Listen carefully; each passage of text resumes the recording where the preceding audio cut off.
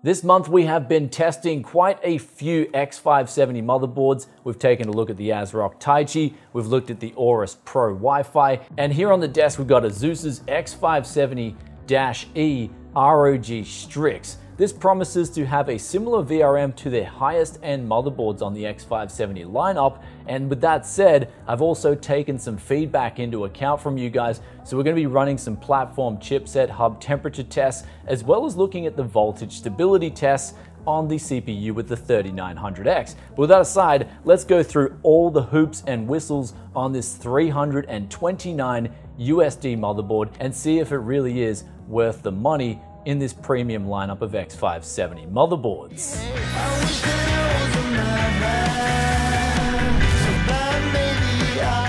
Welcome back to Tech Yes City. This is Brian coming to you guys today with the VRM details on this X570E motherboard. And what we've got here is a 12+4 power stage design. ASUS did make a note to tell me that these aren't typical phases, in that they're teamed up versus the typical parallel design. They claim that this supplies cleaner voltage to the CPU, and doing a voltage stability test, I'm gonna label this one the TYVST, or the Tech Yes voltage stability test. We can see here with the 3900X overclocked to 4.3 GHz on all cores, we had, after a long stress test in IDA 64, something that was indeed very stable. Though getting on with the VRM details themselves, for the V-Core MOSFETs, these are direct MOSFETs, so aka Dr. Moss IR3555 60 amp MOSFETs. And for the SoC, we've got the IR3553s, and these are rated at 40 amps. For the chokes, they're using micro-fine 45 amp in-house choke designs from ASUS, and then the PWM controller is the ASP1405L.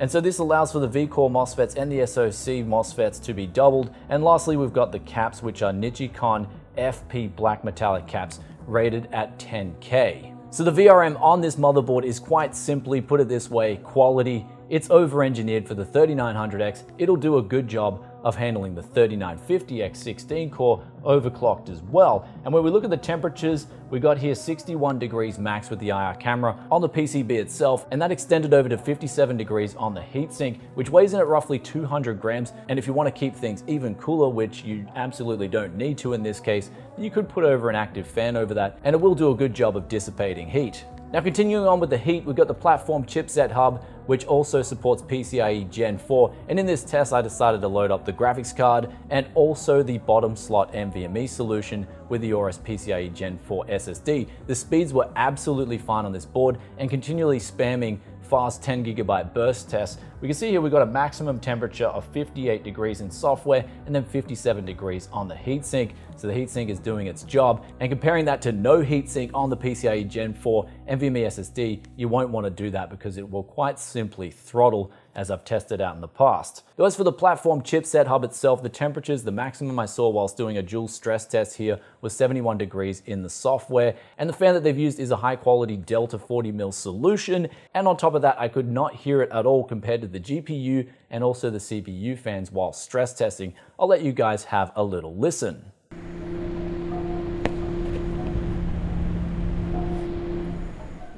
Like, I can't even get close. Like, there's noise. I mean, yeah, there's this crappy heaven noise.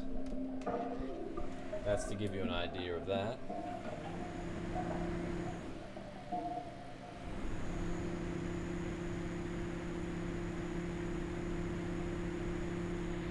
This board also features dual NICs, one of those being a 2.5G solution. Running data transfer tests on this showed the speeds were consistent, they were living up to the branding, and also this got Wi-Fi 6, and testing those speeds also held up to the equation. And speaking of that, you do get an included antenna with this motherboard, and Wi-Fi of course, with the rear I/O shield also being integrated into the motherboard. And speaking of the back of the board, you get HDMI display out, BIOS flashback button, as well as an LED to let you know that it's flashing back, 8 USB 3.2 Gen 2 ports, the anti-surge 2.5G LAN, and anti-surge on the other NIC as well. You get a 2x2 Wi-Fi module, and it's got integrated Bluetooth as well, and an optical out, as well as 5 gold-plated audio jacks. Though speaking of onboard audio, I usually do these tests a little bit earlier in the review, but of course we've got some new tests this time around, so we're saving it a little bit later. But let us know in the comments, are you enjoying this review so far? But with that aside, we've got the Supreme FX from ASUS for their onboard audio solution. This features the Realtek 1220 DAC solution.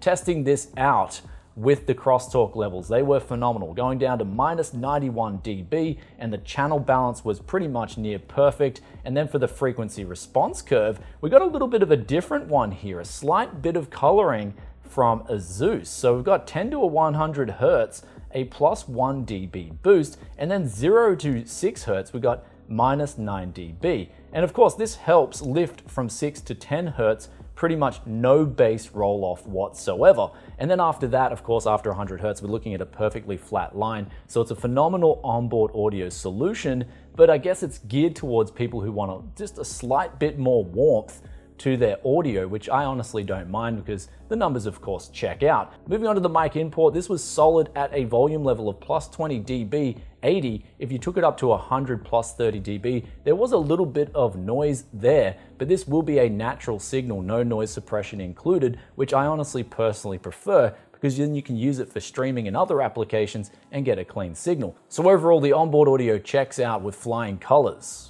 And continuing on with the nitty gritties on this board, you've got addressable 5-volt out as well as 12-volt RGB connectors. This can all be controlled via the Aura Sync software, which you install on your desktop. If it was something that ASUS could improve on, I'd like to see a BIOS implementation too, so you don't have to install any software whatsoever. Though, also included on this board is 8 SATA ports, a Type-C out, as well as your Type 3.2 Gen 1 USB front outs. You've got 5 PCIe slots, 2 of those being 1X, the top one being 16X, the middle one being 8X, and the bottom one being 4X.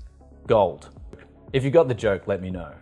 Moving through the ASUS BIOS, they are a champion of giving you both simplicity but all the options you would want. Everything is clearly detailed. Overclocking a 3900X on this BIOS was just so easy and smooth. You've got your current capability options staring you right there if you really want to jack things up. You've also got easy to save profiles, fan tuning utilities, and if you want the motherboard to tune your fan profiles yourself, it can do so too. You've also got some extra options in there to tune the PBO boost settings if you wish for ASUS to extract a little bit less or a little bit more out of your CPU. And lastly, before we move on to a conclusion, I will say the 8-layer PCB on this board is very thick, very solid, and combine that with the VRM and also the ease of overclocking in the BIOS, I managed to squeeze an extra 25 megahertz out of my 3900X. Keep in mind the other two boards here maxed out at 4.3 gigahertz, so I guess that's something to say that it is just that little bit more that you'll be able to get out of this motherboard compared to the Taichi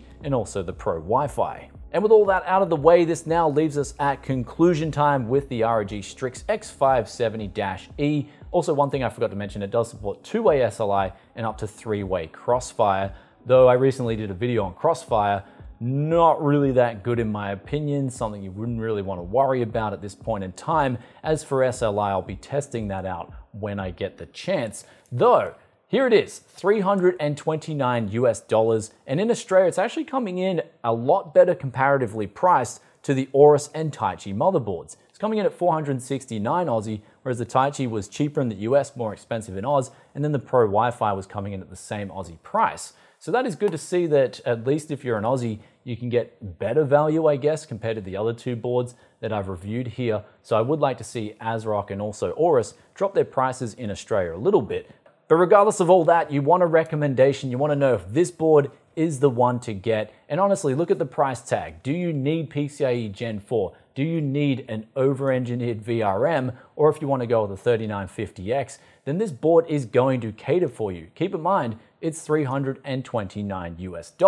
So it is very expensive, but if I was in the market for a high-end motherboard like this, it checks every single box. Onboard audio is phenomenal, VRM's phenomenal. All the NICs and all the consistency of the speeds on the USB ports to everything else checks out. The platform chipset hub's good. The BIOS is intricate. You've got all the options you want to overclock, as well as not confusing the living shit out of you. You've got expandability, you've got RGB bling, you've got Wi-Fi 6, but as I said before, the only two little critiquing points I have for ASUS is implement an RGB control in the BIOS itself without having to install any software, and also I'd like to see even just a little power button on the board for guys like me who like to use these on the test bench, or of course, if you're diagnosing problems, it's always good to not have anything hooked up but the motherboard, and having that power button there can be a good thing, especially on a 329 USD motherboard. With that aside, great board, high price tag. Do you need the features? If you do, then this board is going to satisfy your needs. And with that aside, I hope you enjoyed today's review. If you did, then be sure to hit that like button for us. Also, if you have any questions or comments, let us know in the comment section below, but also let us know what you think of the X570 motherboard so far, and also the Strix-E, and I'll catch you in another tech video very soon. Peace out for now. Bye.